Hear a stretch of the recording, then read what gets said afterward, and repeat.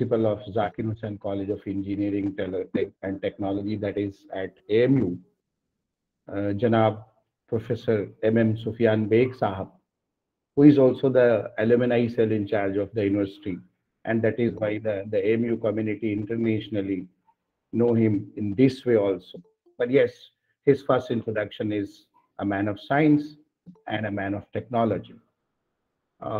We have planned a 5-day series, and we have planned this whole Science Festember, we have called it. So I now invite our anchor, Bhari Sai Vallika, to start the proceedings formally. Bhari Sai Vallika, please.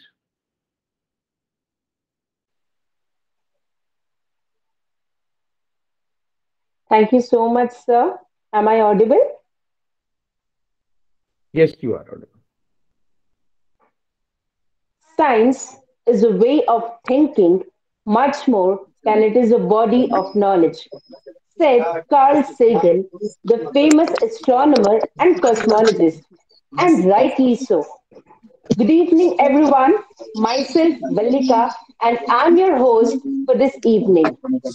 Our esteemed chief guest, Professor Sufyan Bey, respected Principal Sir Dr. Mohammad Riaz, Dr. S.M. Yahya Ibrahim, convener SPArC, teachers and students. I extend a hearty welcome to all to this inaugural session of Science Festember Brewing with Scientific Temperament. This Science Festember is an initiative by the Science Club of Society for Promotion of Art and Culture, SPArC, Karim City College, to celebrate the World Science Day for Peace and Development. The Science Club not only aims to provide young, inquisitive minds a platform to express themselves, but also to open up opportunities for them by conducting guest lectures, seminars, quizzes, workshops, exhibitions, and many more. And Science Festember is a step forward in this direction. Moving on, I consider this my privilege to introduce our chief guest for this evening, Professor Sufyan Bey. He is the chairman of Department of Engineering and Technology at Aligarh Muslim University and also the principal of Zakir Hussain College of Engineering and Technology, AMU. He is an alumnus of IIT Kanpur 1994 batch in Tech Microelectronics, and he also completed his PhD IIT Delhi in 2004 in computer technology. He has published a book, 29 book chapters, and has 165 research papers to his name. His topics include web mining and soft computing. Apart from being invited as a guest lecturer in countries like USA, UK, Saudi Arabia, Pakistan, and India, he has served as a reviewer and has been on the board of many journals and conferences of repute. Sir, this is our extreme honor to have you amongst us today. Now, I request our principal, Sir Dr. Mohammad Riaz, to please welcome our chief guest. Sir, over to you. Thank you, Vala. I'm Sufyan Beg, Principal, Zakir Hussain College of Engineering and Technology, Aligarh Muslim University, Aligarh. Dr. Faiza Abbasi, Director HRDC, Aligarh Muslim University, Aligarh.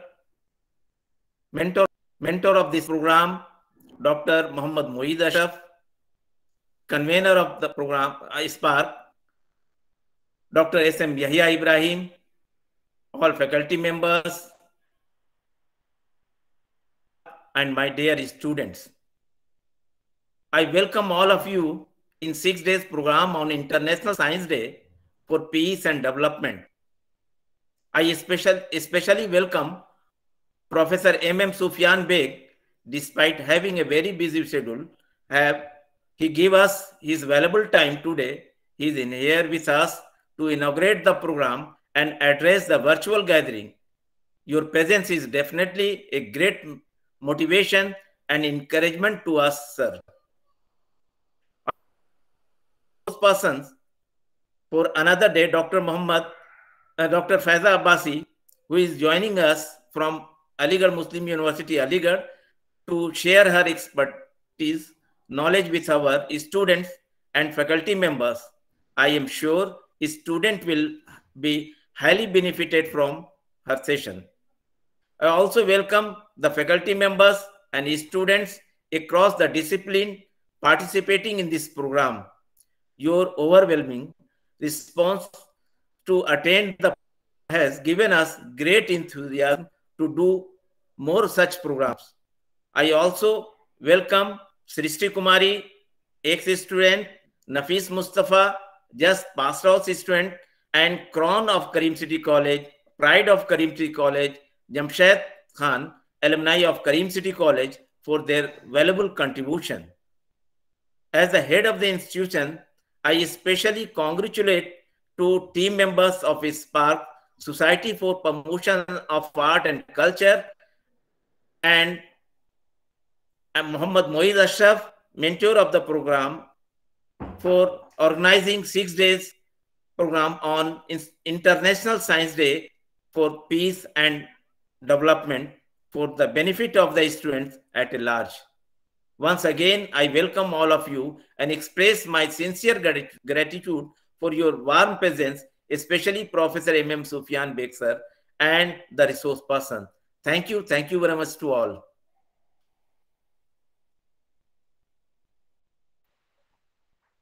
Thank you, sir.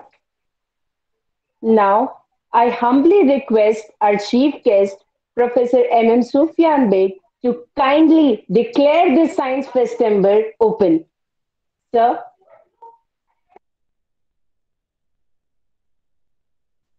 I declare the Science Week open.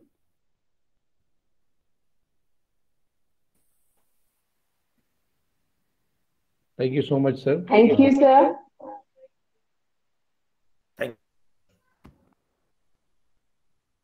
This Science Festember is a 5-day-long event starting today with the lecture on Science and Peace by Professor M.M. Sufyan Beg. Tomorrow, that is on 11th of November, we have a talk on Science and Pandemic by Dr. Muhammad Moeed Ashraf, convener Science Club. Coming up on 12th, we have an interesting book talk on science fiction by Srishti Kumari, our ex-student and ex-COS SPArC. On 13th, we shall have Dr. Faiza Abbasi amongst us, sharing her views on science and our life. She is the director, HRDC AMU. And not only this, 14th November is reserved for a talk on a sci-fi movie by Nafis Mustafa, ex-student and ex-cultural secretary, SPArC. Last, but definitely not the least, we have on 15th, Jamshed Khan, an alumnus of Karim City College who recently qualified for the ISRO. So it's a request to everyone attending this session to kindly mark the dates and stay tuned as there's a lot to happen in the upcoming days. Also, after every day session, we shall have a question-answer session following the talk by the speaker. So, even today, after Professor Beg finishes his lecture, we shall be looking forward to audience's questions. So, moving on and starting today's session, which I'm sure is filled with enthusiasm and curiosity, I would now like to invite Professor M.M. Sufyan Beg to present his lecture on the topic Science and Peace. Over to you, sir. Thank you very much. I'm really honored and privileged to be the chief guest at the inaugural function of the Science Week that the college is organizing. In fact, the topic that is given to me is really interesting: science and peace. And I had to do some hard thinking to come up with some of the points that I am going to present before you. And I'll be requesting you to ponder over those points, because this, to me, is a very interesting topic: science and peace. So I have put a few slides together. I would like to share those slides. Just let me just hold on a minute. Let me share those slides.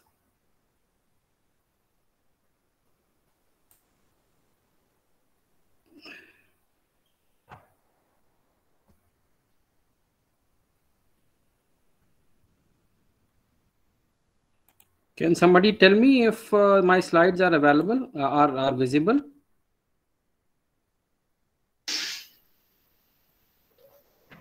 Can you see my slides? No, sir. No, sir, it is not visible. No, sir. No, sir. Not yet. Okay, just hold on. Let me see. Okay.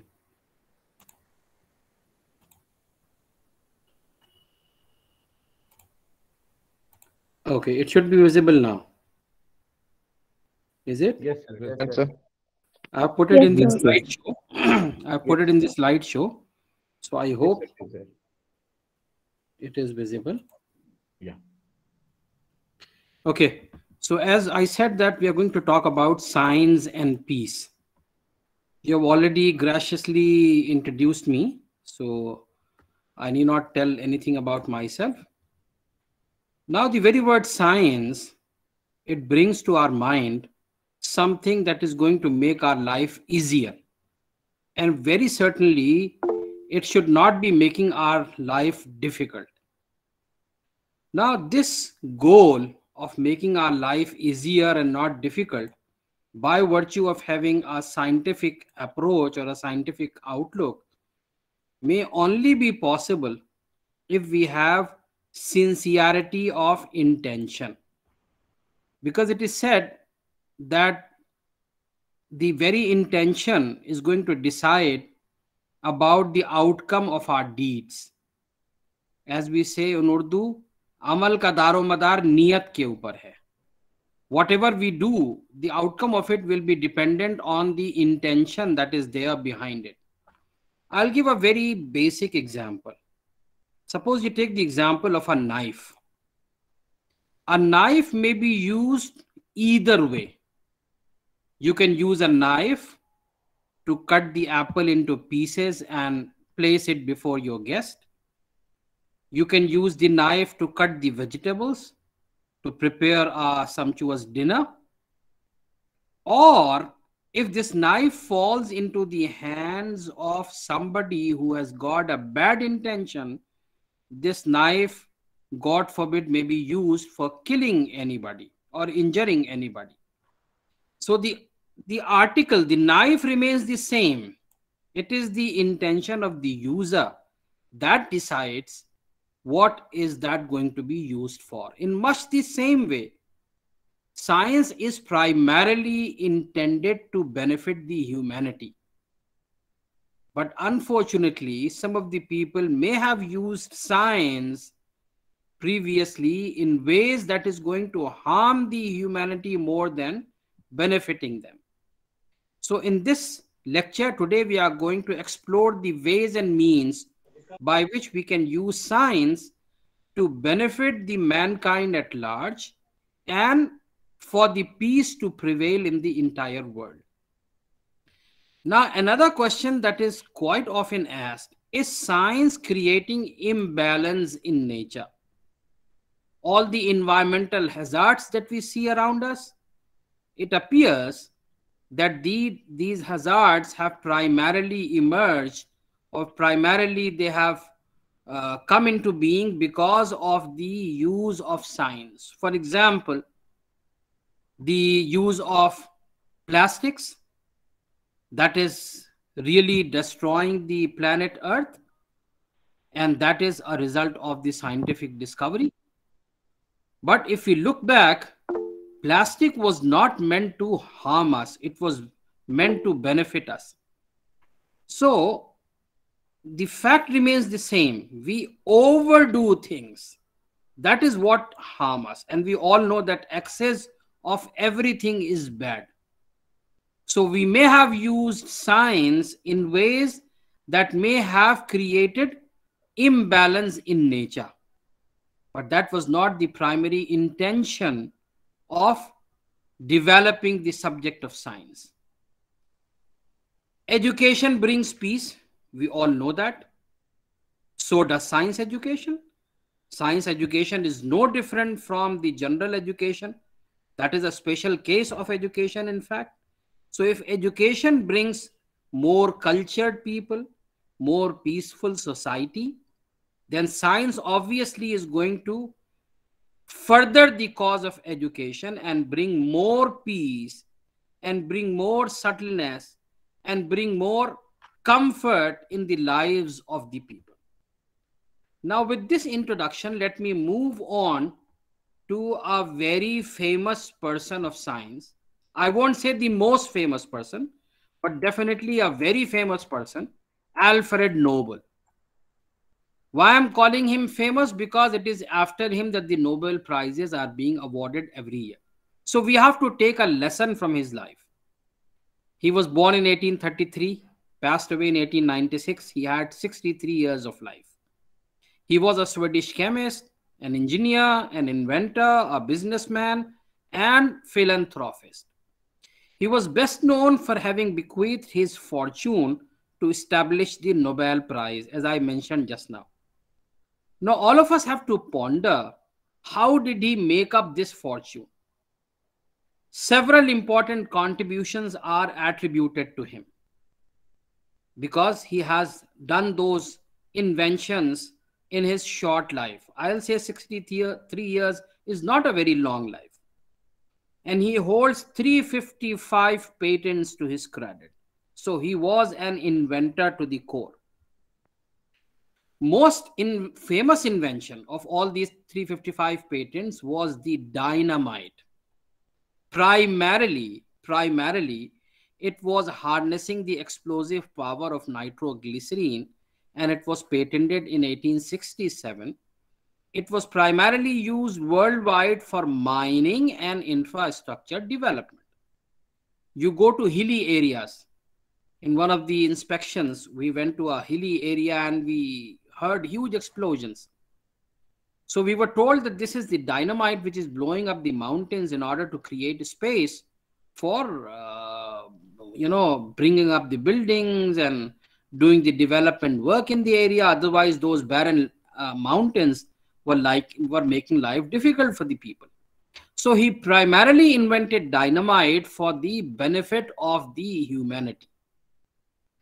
But it so happened that this dynamite was used in the World War. And there came out an erroneous obituary condemning him as a war profiteer. His dynamite was sold so much for the war that he made a huge fortune. So in order to undo things that had happened unintentionally, he bequeathed his fortune to the Nobel Prize institution. It is annually recognizing those who conferred the greatest benefit to humankind. So we have a lesson from the life of Alfred Nobel. He invented dynamite. He was an inventor. He invented dynamite with a good intention. But the warring groups used his product for a bad intention. He made a good fortune out of that, and then he invested it again for a good purpose, for the institution of the Nobel Prize. Most notably, he was owning a lot of companies owned by Alfred Nobel. Most notably owning Bofors. Some of you may have heard about the very word Bofors, an iron and steel producer that he developed into a major manufacturer of cannons and other armaments. We also had a scandal of Bofors in our country. The synthetic element nobelium was named after him. His name and legacy also survives in companies such as Dynamite Nobel and Axo Nobel, which descended from mergers with companies he founded. He was a member of the Royal Swedish Academy of Sciences. He was responsible for choosing, this academy is responsible for choosing the Nobel laureates in physics and in chemistry. So what is the conclusion from the life of Alfred Nobel?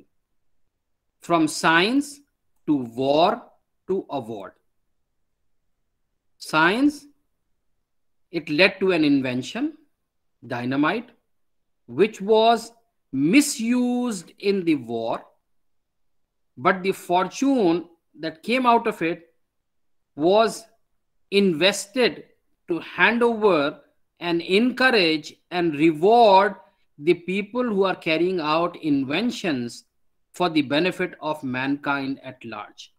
So that is the lesson we get from Alfred Nobel. How can we convert science into peace, even though there may have been an aspersion of science being used for the warring groups? So that was about the life of Alfred Nobel and the lesson we get from it. Another person that I'm going to talk about is the very founder of the Aligarh Muslim University, Sir Syed Ahmad Khan. He was born in 1817 and breathed his last in 1898. His name was Syed Ahmad. His title was Sir and Khan Bahadur. Born on October 17, 1817 and breathed his last on March 27, 1898. He was a child of extraordinary health. In his boyhood days, he had slapped one of his servants. And his mother told him that I'm not going to talk to you until and unless you apologize to that servant. Obviously, it was very difficult for a child to apologize to a servant, but his mother simply refused to speak to him unless he apologizes.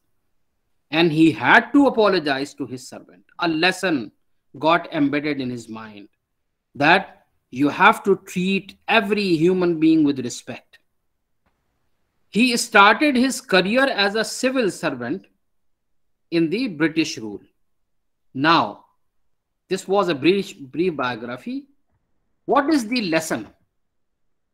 The very revolt of 1857, Sir Syed had a very positive role. It was one of the turning points of Syed Ahmad's life. Even though he was an employee of the British government, he wrote a book, SPArC, Hind, The Causes of the Indian Revolt, in which he squarely blamed the very employers, the British rulers. He had the courage to stand up and say that, look, the fault of the revolt is not on our side, is not on the side of the Indian masses. It is more on the side of the British government, your policies. He rejected the common notion that the conspiracy was planned by Muslim elites. Instead, he blamed the British East India Company for its aggressive expansion, as well as the ignorance of British politicians regarding Indian culture. We all know, we have read history. It primarily got triggered because they had to cut the bullet. They have to bite the bullet by their teeth before putting it in the gun. Obviously, Hindus, Muslims both didn't like it because the grease was made up of the animal fat. So he said that, look, the fault is on your side. You had been insensitive to the feeling of the Indian people, and that is why this revolt has occurred. So he had that courage to stand against his very employer. That is the lesson we get from him. And then there was this Sir William Muir, who wrote a book in which he criticized the very prophet of Islam, Prophet Muhammad. Sir Syed replied him in a very subtle way. Sir Syed sold all his belongings and traveled to England to respond to the criticism of our prophet by William Muir. Over there, after reading the books available in the British libraries, he wrote a series of essays on the life of Muhammad. He answered a number of Muir's criticisms in those series of essays, which were later published as Khutbat-e-Ahmadiyya. So the second lesson, how to respond to the people who are hell-bent on hurting you in your beliefs or in your feelings or in your attitude. This is the lesson number 2 that we get from Sir Sayyid. Instead of getting into a conflict, we have to learn how to solve our problems in a peaceful way. While there in England, Sir Sayyid observed Oxford and Cambridge, and he started dreaming about Oxford of the East. And that is one of the reasons why out of 38 different types of arches worldwide, 20 are at the Aligarh Muslim University, as has been brought out in a book written by a faculty member of architecture from our university. So Indian masses were dead against the British culture. They did not want to study English and acquire modern education. Sir Sayyid stood up against his own people. He denounced this very idea that we don't have to study English, we don't have to have scientific approach. Just to give you a glimpse to those who haven't visited Aligarh Muslim University ever, this is a picture not from England. This is a picture from the Aligarh Muslim University, the very stretchy hall. So the point that I was trying to say, he wished Oxford of the East and he replicated it here. This is the stretchy hall at the Aligarh Muslim University. This is the Jama Masjid and the accompanying buildings of the Aligarh Muslim University. This is the aerial view in which the Jama Masjid stands tall and there is this cricket ground, and then we have the astroturf of hockey. So a very good mixture of different, different approaches that are being followed in the university. Liberalism, religion, being religious, being forward-looking, having a scientific outlook, and so forth. This is the famous Victoria Gate, once again, not from England, but from the Aligarh Muslim University. Even Akbar Allahabadi, who was a contemporary of Sir Sayyid, he opposed Sir Sayyid tooth and nail. He was an Indian Urdu poet for satire. He was painful about the community, but opposed Sir Sayyid tooth and nail initially.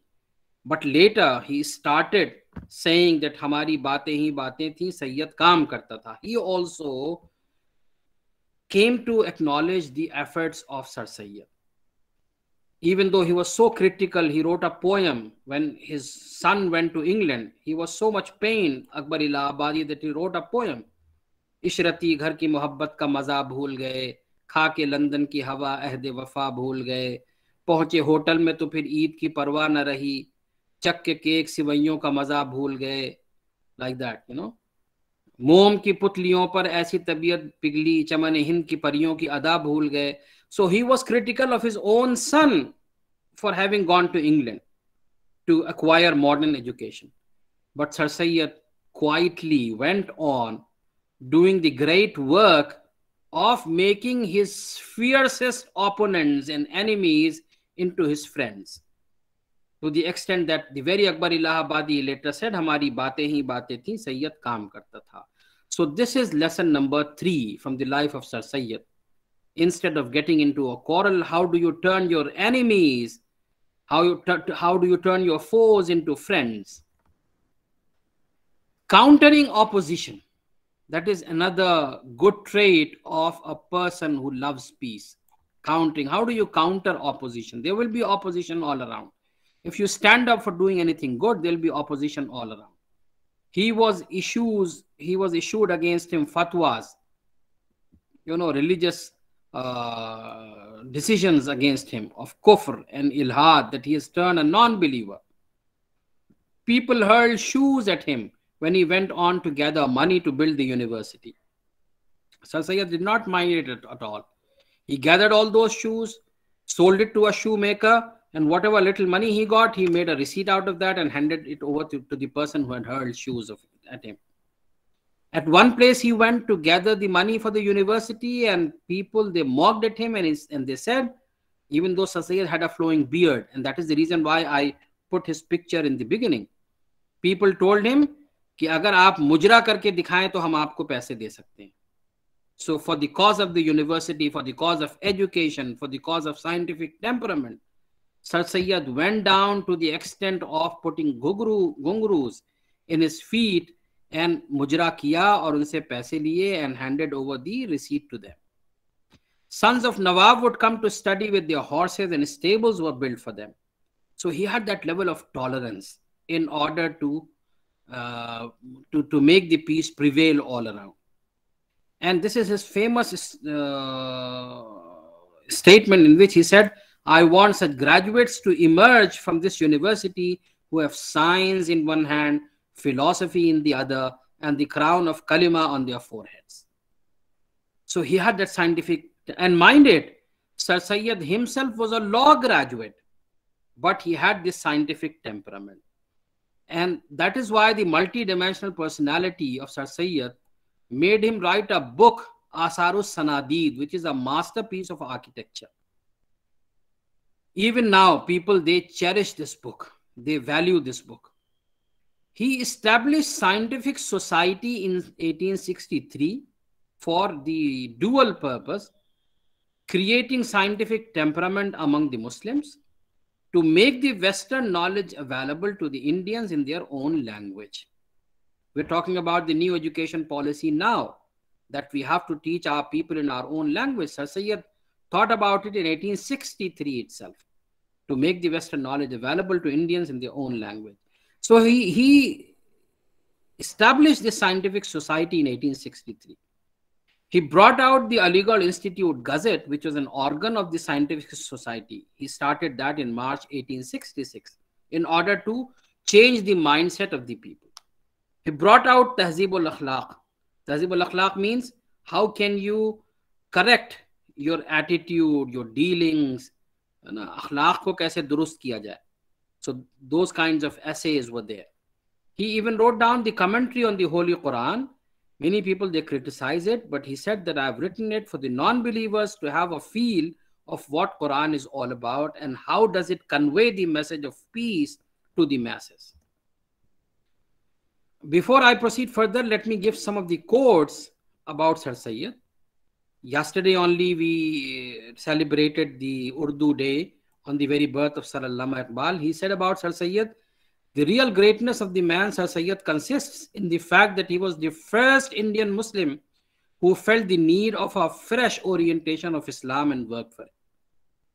And then our first Prime Minister, Jawaharlal Nehru, founder Prime Minister of India, he said, Sir Sayyid was an ardent reformer and he wanted to reconcile modern scientific thought with religion by rationalistic interpretations and not by attacking basic belief. He was anxious to push new education. He was in no way communally separatist. Repeatedly, he emphasized that religious differences should have no political and national significance. Words of Jawaharlal Nehru. And then Indra Kumar Gujral, former Prime Minister of India, he made a long comment on Sir Sayyid's vision, and his laborious efforts to meet the demands of challenging times are highly commendable. The dark post-1857 era was indeed hopeless, and only men like Rajaram Mohan Roy and Sir Sayyid could penetrate through its thick veil to visualize the nation's destinies. They rightly believed that the past had its merits and its legacies were valuable, but it was the future that a society was called upon to cope with. I offer my homage to Sir Sayyid for his vision and courage that withstood all obstructions both from the friends and the foes. So once again, how to have the peace prevailing all around? By taking all the friends and the foes on your side. And last but not the least, Mahatma Gandhi, the father of nation, he said Sir Sayyid was a prophet of education. So the highest, highest homage paid to Sir Sayyid, in the words of Mahatma Gandhi. So it is a secular university with Islamic ethos. It was established in 1877 as MO College. 1920, it became the Aligarh Muslim University. The academic staff is 1350. Non-teaching staff is 5,600. Students are 28,000 plus. And also, we boast of having from nursery education to postdoc. So we have 7 high schools, a school for visually challenged, 2 senior secondary school boys and girls, 14 faculties with 102 teaching departments, 19 halls of residence with 80 hostels, and we've been accredited by NAC with A grade. So this is the brief history. 24th May 1875, Madrasatul Uloom founded, Muhammad Anglo Oriental College in 1877. 1920, Muslim University Bill passed. 9 September 1920, Aligarh Muslim University Bill passed. 14 September, Assent of Governor General. 1st December, AMU established, and 17 December 1920, AMU inaugurated. So this is our history. We have proudly produced 2 Bharat Ratnas and 8 Padma Vibhushans. And we have produced around 27 Padma Bhushan awardees from our university and around 36 Padma Shri awardees. The Bharat Ratnas that we have produced is the former President of India, Zakir Hussain, and Khan Abdul Ghaffar Khan, Frontier Gandhi. Likewise, we have produced Jananpit awardees, Sahitya Academy awardees, several of them. We have produced several heads of states. Besides Dr. Zakir Hussain, who was the President of India, we have produced President of Maldives, Prime Minister of Pakistan, Finance Minister in the interim government headed by Pandit Jawaharlal Nehru, Prime Minister of the People's Republic of Bangladesh, ruler of Princely State of Bhopal, Chancellor Chamber of Indian Princes, President of Indian Republic, wife of Shri Fakhruddin Ali Ahmad, who was the President of India. Mrs. Abida Ahmed was also an alumna of the Aligarh Muslim University. Now the point that I want you to ponder about is what are the relevance points of Sir Sayyid's outlook. Firstly, I'm now connecting back to our topic, unity in diversity, which is a key to the peace prevailing all around. People, they have diverse minds. People, they have diverse backgrounds, diverse thinkings, diverse religions. How can you have a unity in that diversity? Sir Sayyid gave that beautiful example that India is like a bride. One of her eyes are the Hindus, the other eye are the Muslims. Both the eyes have to be healthy. If any one of the eyes that goes bad, the bride will look ugly. And if both the eyes are damaged, the beauty of the bride is gone. Likewise, if we have multiple cultures in our country, we have to safeguard all of them. Otherwise, this Indian bride will look ugly. That was the first relevance from his outlook. Second relevance, how to resolve conflict. Because it is only the conflict resolution that takes you to peace. So peace and conflict resolution are very much related terms.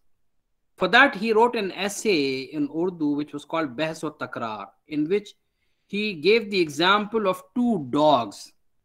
2 dogs sitting at a distance, then they stare at each other, and then little noises start coming out of their throats, and then they start barking at each other, and then they start a conflict, and then they are into a fierce physical battle with each other.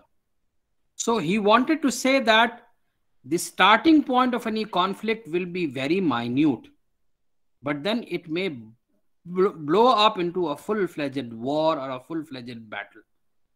So we have to cut it at the very first stage. Secondly, he said that fighting is meant for animals, for dogs, and it is not befitting for the human beings to fight with each other. So he was an epitome of knowledge. The question before us is why not we have created or we have given birth to more Sir Sayyids. There is this famous couplet from Allama Iqbal, about whom I said that we celebrated his birthday yesterday.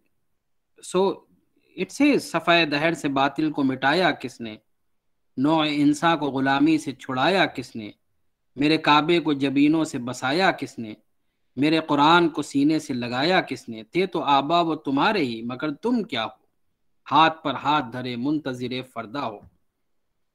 Our forefathers may have done wonders, but what have we done? We are just sitting idle, with our fingers crossed and hoping for the good things to come up, hoping for the good things to shape up. No, we have to create our destiny. We have to build our destiny. We have to put things in proper perspective. We'll have to take actions. Now, future directions at AMU. Our vision is a Nobel Prize at the Aligarh Muslim University. Some of you might laugh at that. I don't care. Because the words of the great Dr. APJ Abdul Kalam are very much sound in my ears. He said, "Our dream is not a dream unless people start calling you crazy about it." So why don't you dream of having a Nobel Prize at your college? Who stops you from dreaming? And also, Dr. APJ Abdul Kalam said that a dream is not what you see while you are sleeping. A dream is what that doesn't let you sleep. So when I say that I have a vision, I have to have some action items. First and the foremost, in our colleges, we should have an annual description or a lecture on every Nobel Prize given that year. What work was the Nobel Prize in physics given this year? What work was the Nobel Prize in chemistry, in medicine, in literature, in peace, in economics given this year? At least let there be some motivation for our students. And then we have to have a three-dimensional approach. Number one, science for science students. Yes, let me repeat, science for science students. We have to study science the way it should be read. We are just studying science and memorizing it. We're not understanding the phenomena that is going behind it. We know the hows of it. We don't know the whys of it. We're not questioning ourselves. We're not having observation power, right? So let there be science for science students. Likewise, let there be science for arts students. We have some very precious gems who are studying arts. If you introduce a little bit of scientific temperament to them, they can also produce wonders. Because these arts students, they have that gifted craftsmanship. So they can build good models. They can create wonders. They can do innovations. They can do inventions. And then the third dimensional approach, number one is science for science students, and science for arts students, and then science for madrasa students. Even the madrasa students, they have some very bright sparks there. So we have to work on them to bring them into the folds of science, and in order to make them understand the scientific phenomena happening all around us. So when we do have a big vision before us, there will be other awards that will come on the way. When I explain vision to my students, I give them an example. We had a professor of mechanical engineering. He had an old Fiat car when we were students. Old. In those times, there were only Fiat car or the Ambassador. These were the only two cars. So he had an old Fiat car. At the back of that car was a sticker which read, car at the back, the sticker at the back of a car which read, "When I grow up, I want to be a Rolls Royce." That was the vision of that car. When I grow up, I want to be a Rolls Royce. So why can't all of us have a vision? When I grow up, I want to get a Nobel Prize for my country. I want to get a Nobel Prize for my college. Let us have a large vision before us. And then we should have an outcome-based approach. We should be focusing on the outcome-based education. Again, I'll take the help of an example. If there is a farmer, you give him the best piece of land, the most fertile piece of land, give him the best seeds, give him the best manures, but the crop is not up to the mark. There's something fundamentally wrong. What matters the most for a farmer is the yield. Likewise, what kind of output or outcome we are getting from our colleges? We have to think about it. And my question to all of you is, have you ever thought why Silicon Valley is Silicon Valley? We talk so much about Silicon Valley, but have we ever thought why Silicon Valley is Silicon Valley? You may say that the climate is good. You may say that it is convenient from the government. So many conveniences are being provided from the government, etc., etc., etc. But my answer to this question is Silicon Valley is Silicon Valley because Stanford University and University of California at Berkeley are there.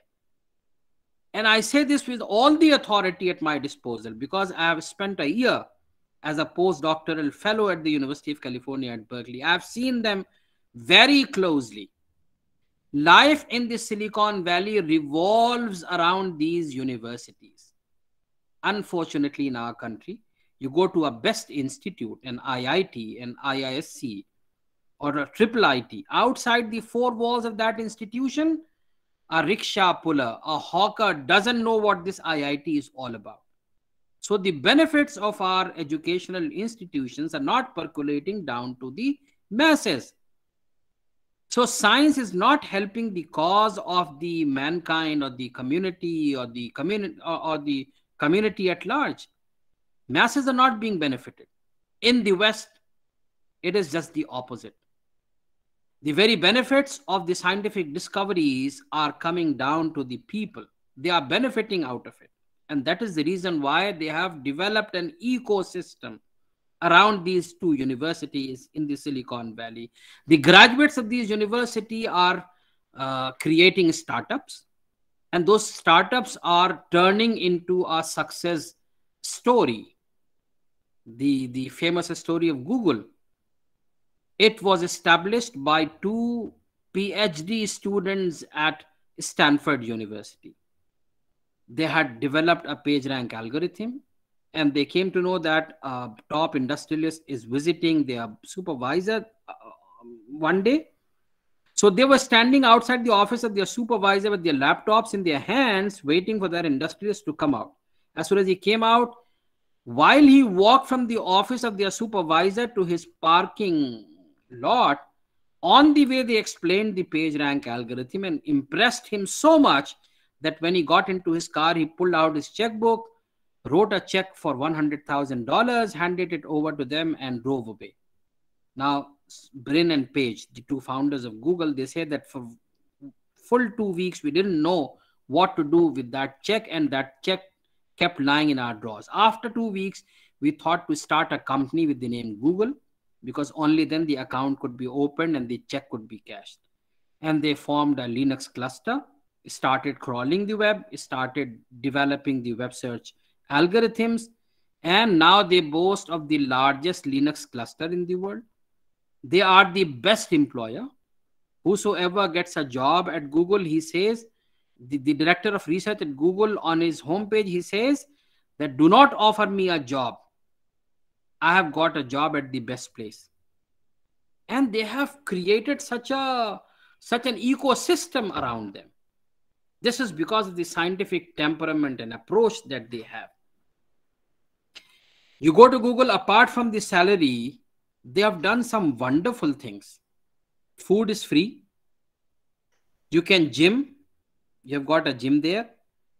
You have babysitting arrangements. Even you have laundry, free of cost. Food is free, gym is free, laundry is free. Even you get your car serviced inside Google. So what they have done, they have made you free of all the daily chorus, and they are using your time in the development of the company and in the development of the products.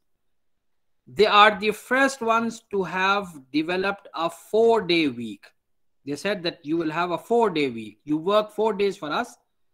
On the 5th day, you come to the company, but do whatever you feel like. We're not going to tell you what to work on the 5th day. And many useful products have come out of the free thinking and development and inquiry on that 5th day. So they have this out-of-box thinking ecosystem developing in that Silicon Valley as a result of these two universities. Similarly, Tesla car company, the electric car company, is there. Two very novel things in that company. Firstly, the entire plant is in dark. There is no visible light because everything is automated. The robots are manufacturing the car. So they work in infrared sensors. They don't need the visible light. So they are saving a lot of power. Secondly, it is such a compact plant. They have done inch-to-inch packing because no human beings have to move around. Only the robots, and the movement of the robots can be very precisely, foretold. For the human beings, you have to keep a larger tolerance. Somebody may be obese, somebody may be throwing his hands around while walking and so forth. So it's a very compact plant, and it is doing a lot of energy saving, and it is working round the clock, 24 hours production. So some very good things they have done in the Silicon Valley, and the credit goes to these two universities, Stanford and Berkeley. And that is the point I wanted to make. This is the last message of the founder of the Aligarh Muslim University. Oh, my children, this is a very, I would say that a very emotional message. Oh, my dear children, you have reached a particular stage, and remember one thing, that when I undertook the task, there was criticism all around against me. Abuses were hurled upon me. Life had become so difficult for me that I aged before my age. Such a powerful sentence. I aged before my age. I lost my hair, my eyesight, but not my vision. My vision never dimmed. My determination never failed. I built this institution for you, and I am sure you will carry the light of the institution far and wide till darkness disappears from all around. A very powerful message of Sir Sayyid. So I hope I'm making sense. Can somebody respond to me, please? Yes, sir. Okay. Now I'll proceed further. I'll try to take you into my areas. Since I'm a professor of computer engineering, again, if you look at computers, it is just a faithful servant, an extremely faithful one though. It won't inch or budge a little bit on either side. It exactly works the way we instruct. Likewise for every machine. Every man-made machine is a faithful servant. The good or the bad will emerge out of it as we instruct that machine or the computer. So if we instruct that computer or the machine to break peace, it will break peace. If you tell that machine or the computer to make peace, it will make peace. So the computers do not get fatigued.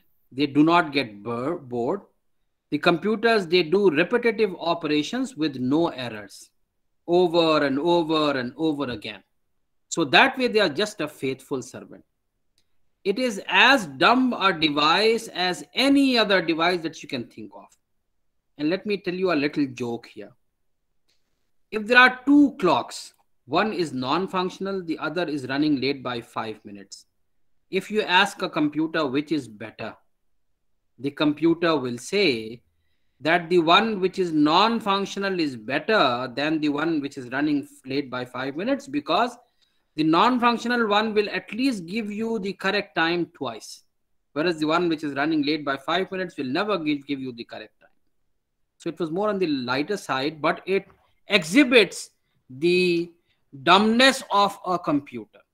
So if it is such a dumb machine, how can you expect that machine or the computer to break peace unless you instruct it the way you want it to work? So it is not the fault of science. It is the fault of the human beings who use science to their advantage or use the science to harm others. If you remember the very basic definition of machine is something which makes work easy. Simple definition. You talk about liver, you talk about pulley, you talk about rocket or computers. Something as simple as a liver to something as complicated as a rocket or a supercomputer. It has to make you work easy. Then the second stage of automation, repeatedly doing one thing, picking up objects from one place and keeping it at the other place, repeatedly over and over and over again, without getting fatigued or bored. That is automation. Then comes programmability. If you run one set of program, it does the shifting of a job from one place to other. You change the program, it will change its work, and so on. Then it is the self-decision making capability which is taking us towards artificial intelligence. That instead of you running a set of programs, let the computer decide on its own how far it has to pull the objects from here and put it there, and when it has to switch over for putting objects from here to this place. So this is what artificial intelligence is. Artificial intelligence, how close can we reach true intelligence? That means we are successful. Now, how do we inculcate this artificial intelligence in a computer? We build the intelligence into it. If we build the intelligence in a positive way, the computer will do positive actions. If we inculcate intelligence in a negative way, it will produce negative results. There is this man-machine combination. You have to have a proper mix of man and machine. Howsoever small, the man component is a must. It has been proved that in a man-machine system, you just cannot eradicate the need of the man, which shows that it is the man who drives the machine. It is the man who makes the machine make peace. It is the man who makes the machine break peace. Again, on a lighter side, let me tell you a joke. The future office would have three things: a computer, a man, and a dog. The computer will do everything, right? The computer will do everything. The dog will be there to keep a watch on the computer, and the man will be there to feed the dog. So that is more on a lighter side. But again, you see, you cannot do away with the component of man in a man-machine system. And when there is man, there is intention. And when there is intention, it invites sincerity of intention if you have to create peace. What is the difference between a computer and a computer system? When you say just the hardware, it is computer. But with this hardware plus software plus user, that becomes computer system. This hardware is faithful, is harmless, is peaceful. It is the user, and it is the software developed by the user that makes that computer beneficial or harmful. So the hardware and software, they are like body and soul. We all know that soul drives the body. A body is useless without a soul. So if the soul is good, the body will have good actions emerging out of it. If the soul is bad, there are bad actions coming out of the body. So a computer or a machine, when I say computer, you may generalize it to any machine. It is the driver of the car who is going to drive it safely, or who is going to run it into a handful of people, right? So it is not the science which is at fault. It is the user of science who is at fault. Operation of computers, for example, when you say 0000, it may mean just relax. 0001, it may mean take water. 10 may mean take juice. 0010 may mean take fruits. Likewise, you go on adding. For example, 0111, you can either say that make peace, or you can use it to say break peace. Right? The atom bomb was created, but it was the instruction which triggered the bomb. So you have, this instruction is coming from man. You can have good actions or you can have bad actions. The machine will faithfully follow you. The internet, if you talk about internet, it is basically the network of computers and then interconnection of networks. Now, if there is one bad computer in the entire network, it'll inject virus in the entire internet. The intention is faulty. Otherwise, internet was meant for good usage, for sharing good data. But people, they have started hacking, people have started phishing, people have started doing all the ugly business on internet. So the internet is not at fault. The users who are using the internet, they are at fault. Who talk about cloud computing, who talk about Internet of Things, and now they are talking about Internet of Everything. I was visiting to my sister-in-law in Houston, Texas, USA. We were out in a mall. All of a sudden, my sister-in-law's husband, his phone bell rang, and it was a different tone. I could make out it is a different tone. I said, why is the tone different? He said, somebody is ringing the bell of our house. I said, how come? You are so far away. He said, let me see. He switched on the screen of his phone, and there was a camera at the welcome door of his house. He could see there was a courier. Now there was a speaker at his house. He could talk to that courier man through his phone over the Internet of Things. And he could move the camera through his phone. And then he could instruct the courier man to keep the courier at the packet at some safe place in the lawn of his house. So Internet of Things have come to this stage. Now you take the ugly side of it, the drones that we have made. You can use that drones to fire the pistol at somebody. You can use it to kill someone. So science is not at fault. You talk about grid computing, and then you're talking about fog computing. Everything around you is computing in one way or the other. How do you utilize it? You talk about cloud computing, infrastructure as a service, platform as a service, software as a service. You start selling everything. I may be having MS Word license version. I put it on sale. You don't have to use the pirated version. You use my version because I'm on the internet and you pay me money for that. Likewise, I may be having extra storage. You can use my storage to store your data. So mobile backend as a service, function as a service. So you are putting everything on sale, putting everything on sale. There could be ethical sale, there could be unethical sale. I may start stealing your data. I may start stealing your services. So the system is not at fault. I am at fault. We are at fault. Human beings are at fault. Now, can all problems be solved by computers? Not necessarily. There are some computationally intensive problems. For example, the example of chess. The inventor of chess, when he presented the game of chess to the king of that time, the king got very much amused. You know, it rhymed with the liking of the kings that there is hati, ghoda, pyada, ladai, you know.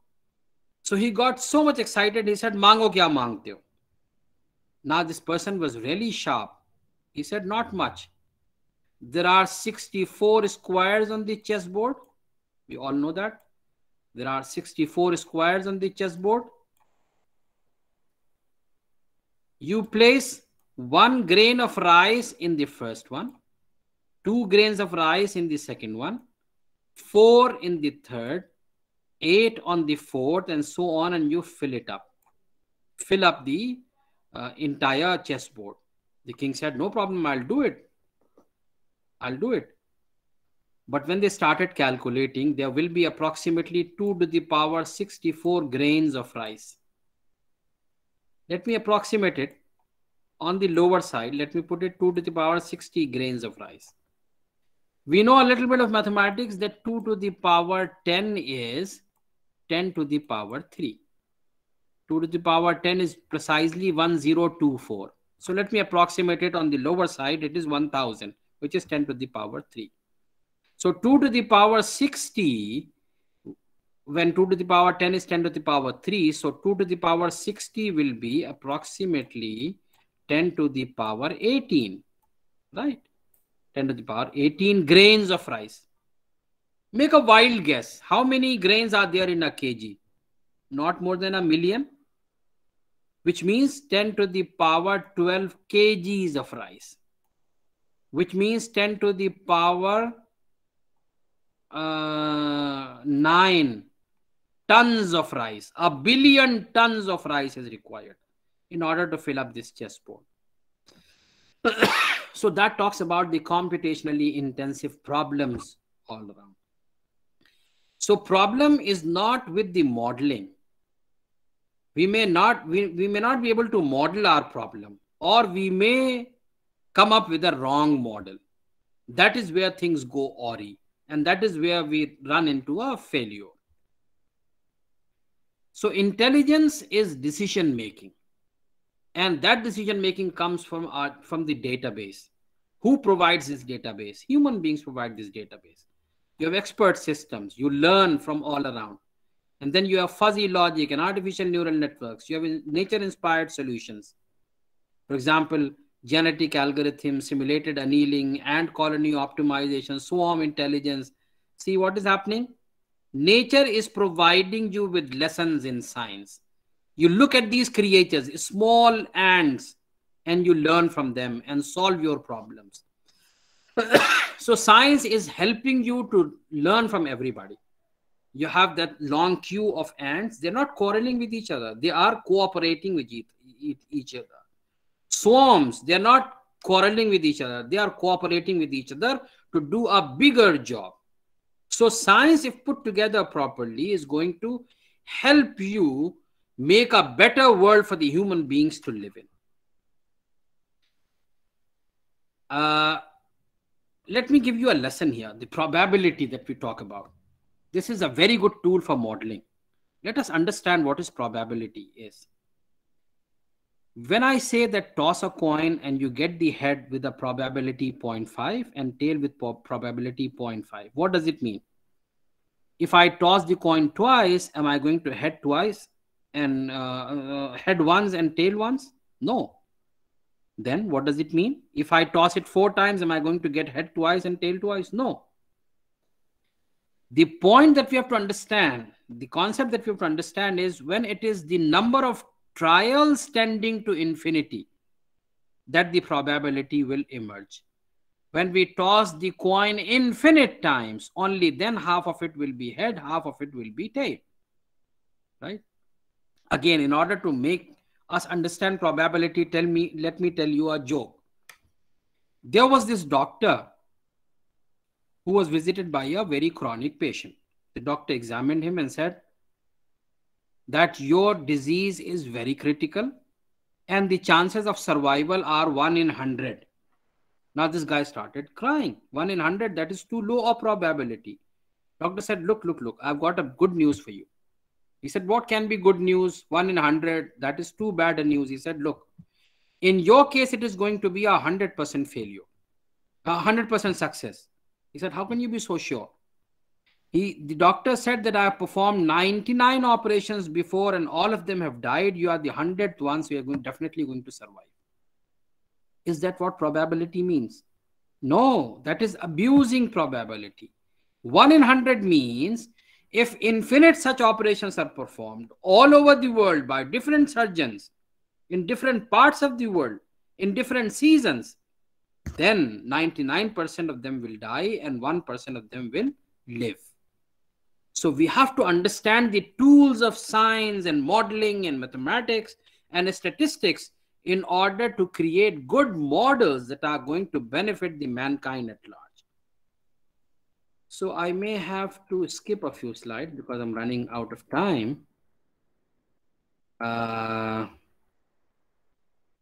Yes, data mining can help us in creating peace. We were visited by a professor from Arizona State University.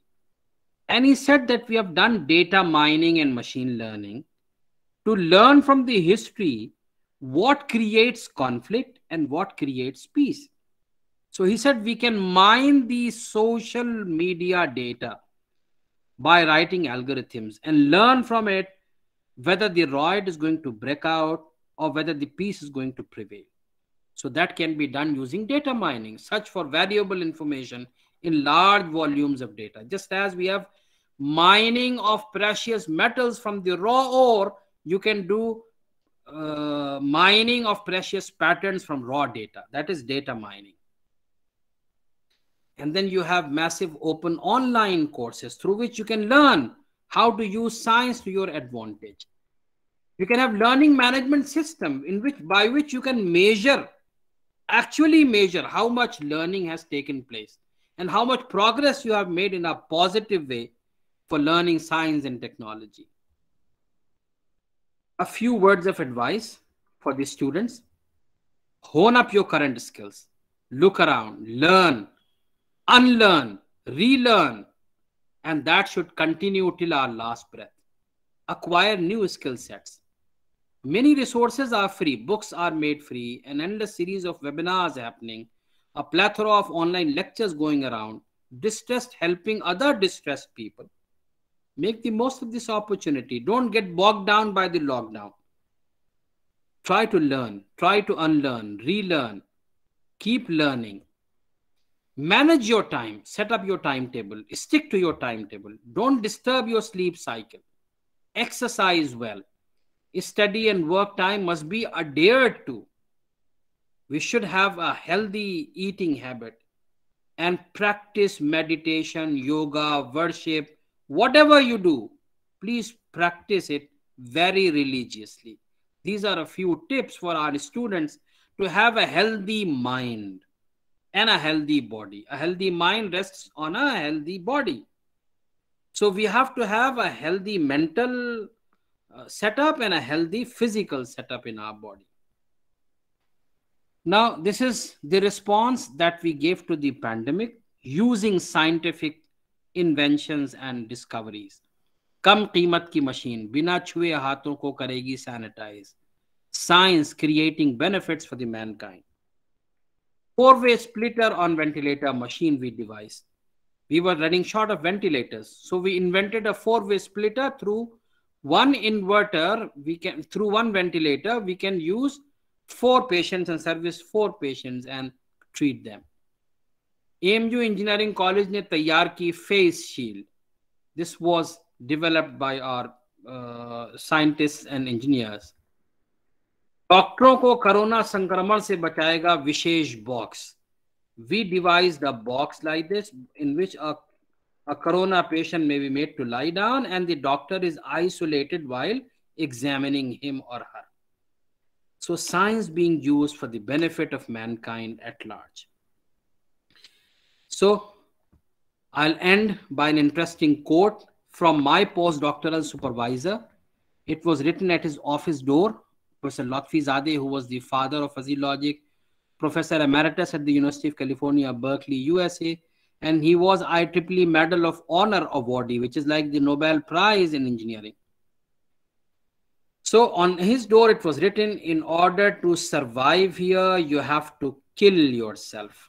In order to survive in this competitive world of scientific discoveries and inventions and innovations and for the benefit of mankind, you have to work so hard that you almost have to kill yourself, right?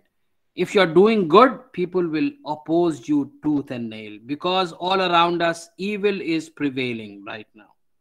So in order to do away with the evil, we have to stand up. We have to take lessons from the life of the founder, Sir Sayyid, how to withstand the pressure and the testing times and still come out with flying colors using our scientific discoveries and inventions for the mankind. Thank you very much. I took a little extra time, but then I'll invite questions now if there are any.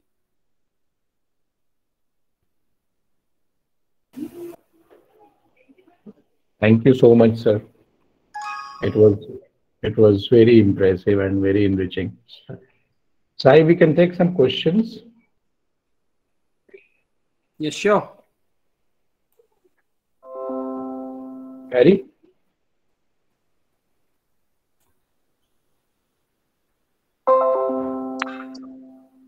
If anyone has any sort of questions, they can either switch on their mic and directly ask the questions, or they can put it in the chat box. Anyone?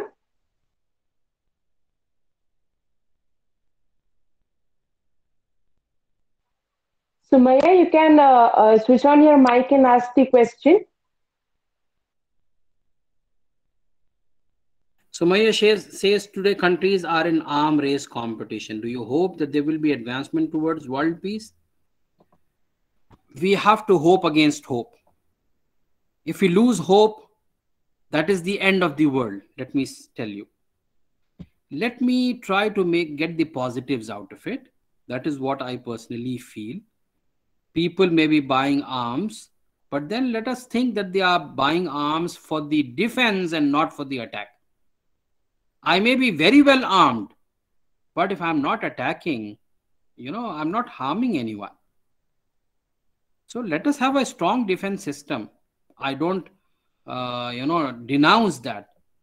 But then we should not be the first to attack anyone. If all of us resolve that we're not going to be the first to attack, there will be peace all around. Thank you, sir. Yeah, you're welcome. Anything else?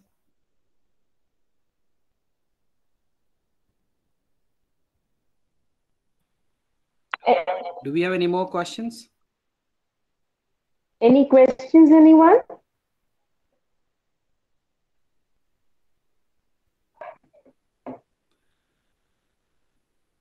Okay, then.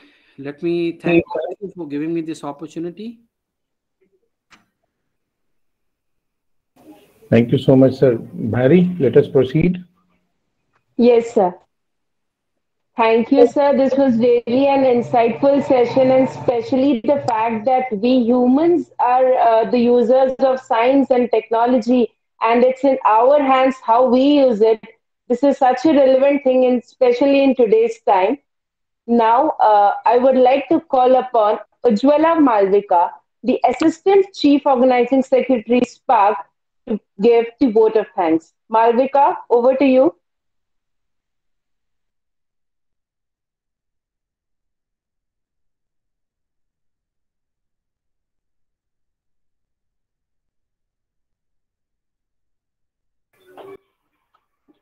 I think that there is some technical problem. Malvika is unable to join. Is she here?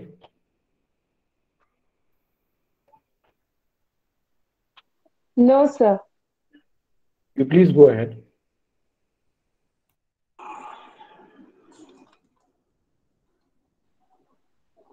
A very good evening to one and all present here.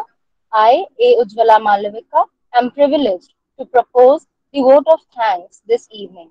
With deep sense of appreciation, I am grateful to all who are present here. I would like to thank our chief guest, Professor M. Sufyan Beg, our principal sir, Dr. Muhammad Riaz sir, our convener, Dr. S.M. Yahya Ibrahim sir, and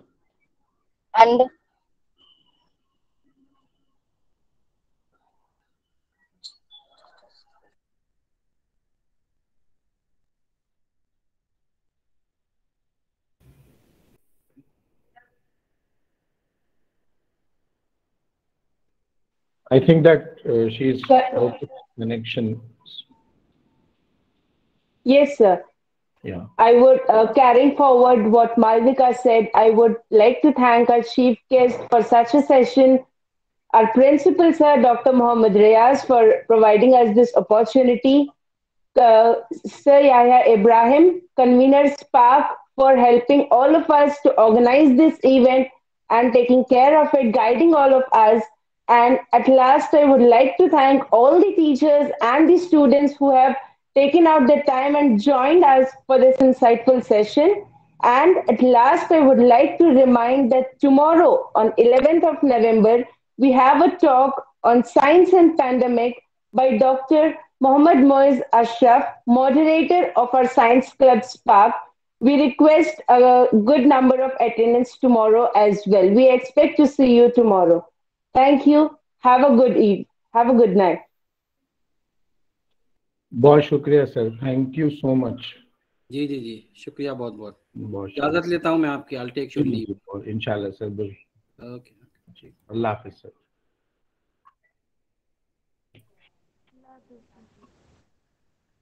चलिए मोइज भाई, आपका day 1 तो हो गया। बहुत अच्छा रहा lecture. बीच में थोड़ा सा डाइवर्ट हो गए थे यूजलेसली, लेकिन फिर वापस लौट आए टॉपिक पे। अलीगढ़ में ज्यादा चले गए। हाँ वही बोल रहे हैं। वो जहां तक साइंटिफिक सोसाइटी गजेट उतना उतना ठीक था, लेकिन उससे आगे नहीं बढ़ना था, उससे आगे यूजलेस था। बट ये है कि वापस लौट आए। मोइज भाई ठीक है, कहाँ हैं? ओके, अस्सलाम वालेकुम। वालेकुम सलाम, अल्लाह हाफिज। कल मुलाकात हो रही है इंशाल्लाह। नहीं Ujjwala Malvika, no need to feel sorry, network का प्रॉब्लम तुम्हारे हाथ में या किसी के भी हाथ में नहीं, तो उसके लिए वरी करने की जरूरत नहीं। Manish,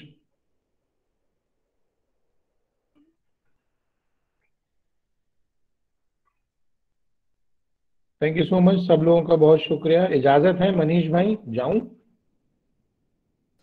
yes sir. तुम बोलते भाई कि सर आप कैसे जा सकते हैं, आपको तो सबसे लास्ट में डब्बा वब्बा बंद करके जाना है। हाँ ये भाई, सॉरी थोड़ा सा चले गया तब भी बाहर। सब्जी लाने गए थे क्या?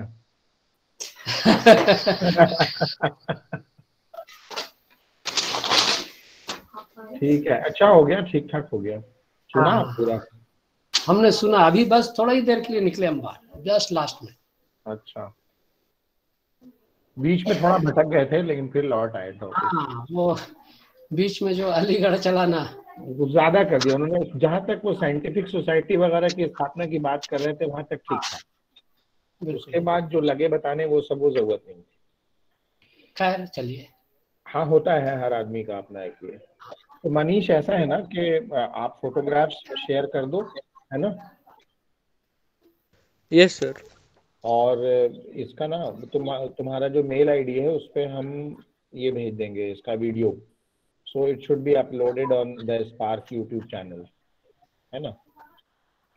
Yes sir. सर आज अपलोड करना है कि? हम लोग कोशिश ये करेंगे कि मतलब ये इंतजार ना करें कि हम लोग 5 दिन हो जाएगा तब इकट्ठे करेंगे।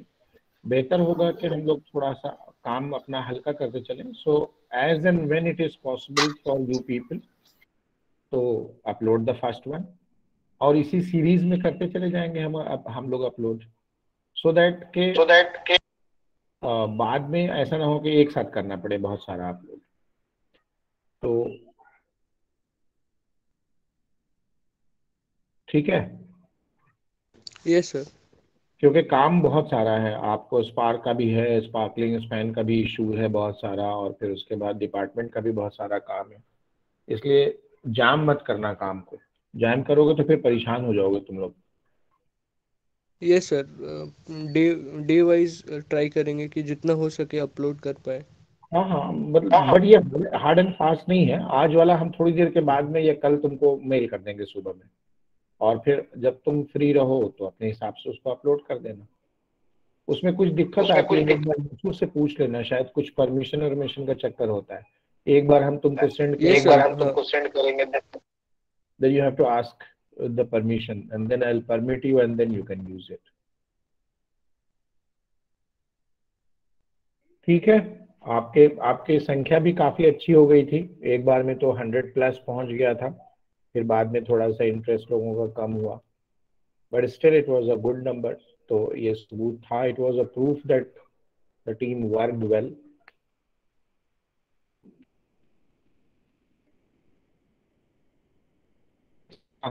क्या करने लगे, चाय वाय पीने लगे क्या?